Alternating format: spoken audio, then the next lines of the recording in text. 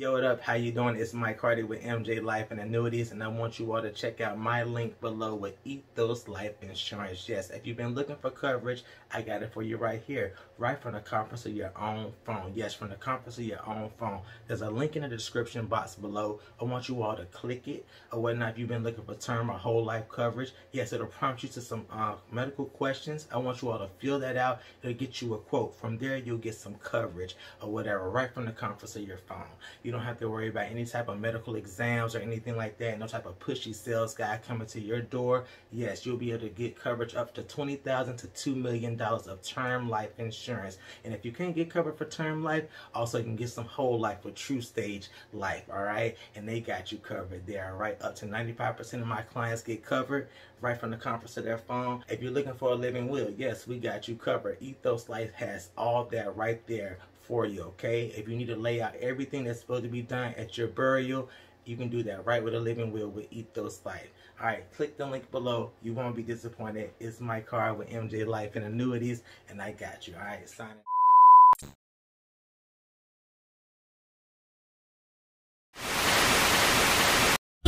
What up? How y'all doing? Yes, so let's get on here and talk about, you know, the importance of life insurance. You know, and I just want to go into a little spiel or whatnot. My father called me the other day and was like, you know, Mike, what's going on?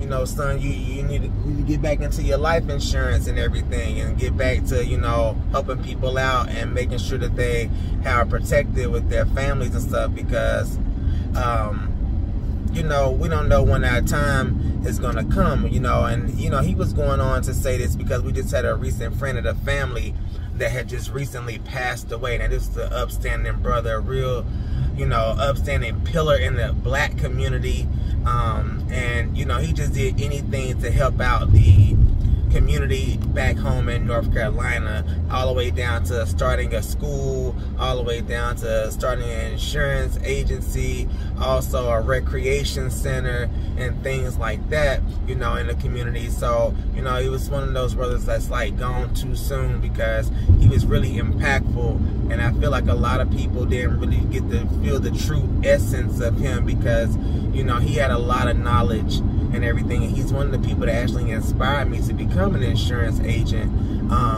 you know, just through, you know, him knowing my personality and everything like that. Him and my father have been friends for over 30 years, and you know, he recently passed away, like I mentioned, and this was like a totally unexpected passing. You know, he went in for a surgery, and you know, it was to go get a bypass surgery to get some stents put in, you know, because he had some blockages in his coronary arteries and stuff. You know, also some other, you know,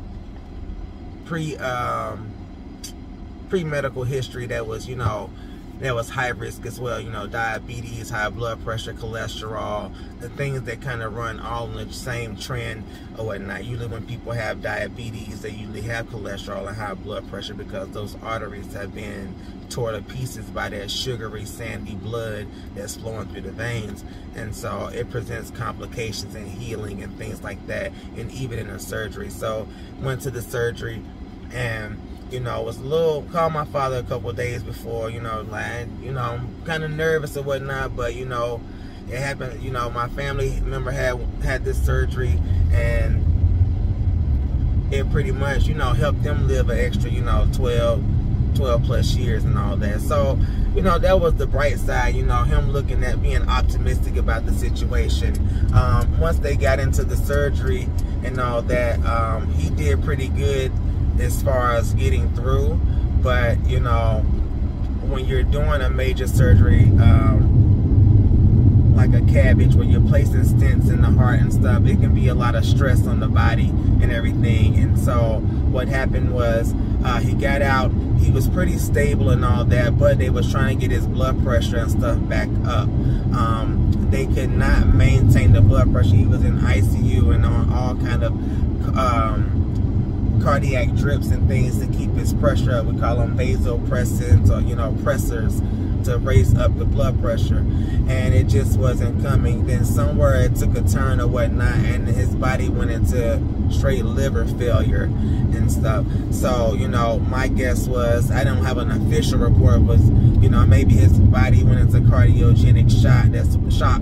That's whenever the heart can't meet the demands, the blood pressure demands of the body or whatnot, and so the body starts to go into organ failure and stuff, because there's not enough oxygen from the blood being transported to the organs, so you don't have adequate perfusion. That's all I'm saying when I say that, it's perfusion. You have to get enough oxygen to the proper organs so your body can function properly.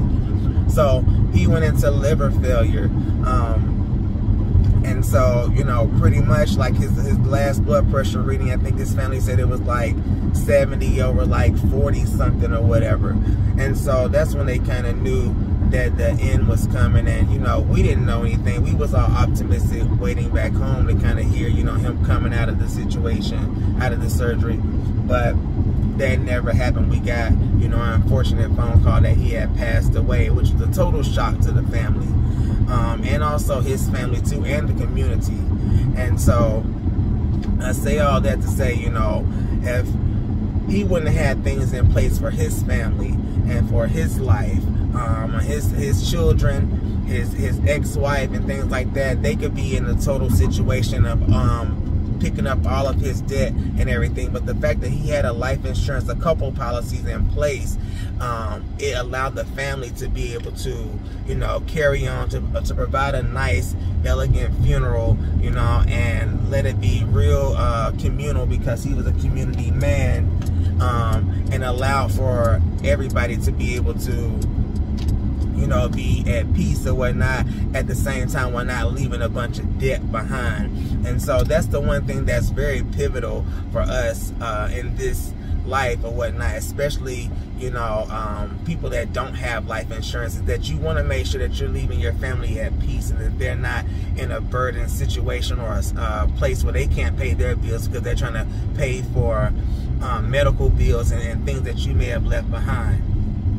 So I say that to say this: I feel like that everybody needs to get at least a simple term life policy or a whole life policy. Term life is more so for people that have less comorbidities and less pre-existing conditions and things like that, because they're offering a small amount for a large amount of money in return.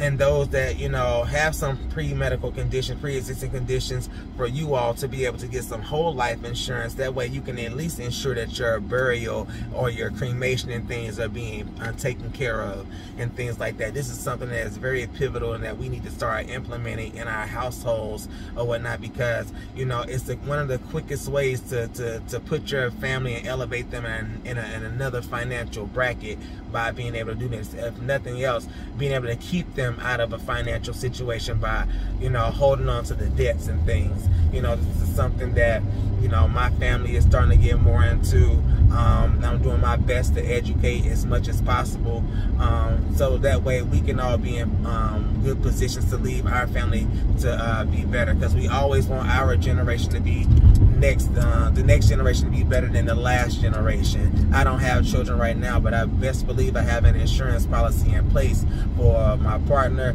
also for my family, to be able to do the things they need to do in the event that something tragic was to happen to me. I don't plan on dying, but we never know whenever our time is here upon this earth, and so we have to do our best to make sure that we are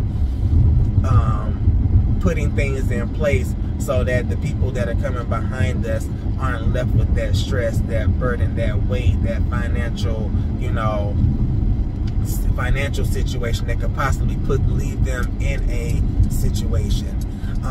So that's all I really got to say. You know, if you have not, please make sure you check the link or whatnot, get your free quote today, you know, MJ Life and Annuities. And also, you know, you can reach out to me by also putting your information into the box the questionnaire box down below, the survey box below, and I will be able to reach back out to you. I'm going to be setting up a Calendly link pretty soon here. That way people can auto book with me and we can be able to get you with some services. I actually work with over 12 different carriers currently. I'm working on some other ones. I'm not just a one trick pony in this. I actually am an insurance agent that works with different brokers of different types, so we can work with any types of policies: whole life, term life, universal life, even get you some annuities and things like that that may can pay you back in the long run in your retirement years. So like I say, y'all go ahead and hit up the links below, get your free quote today, and if you like what you see, you can go ahead and put in your information and you can set yourself up with your own life insurance right on that same free quote link on my website here. So please check it out. Just know that I love you all, you know, get you some life insurance, people, and everything will be all right. And I will talk to you all later. Bye.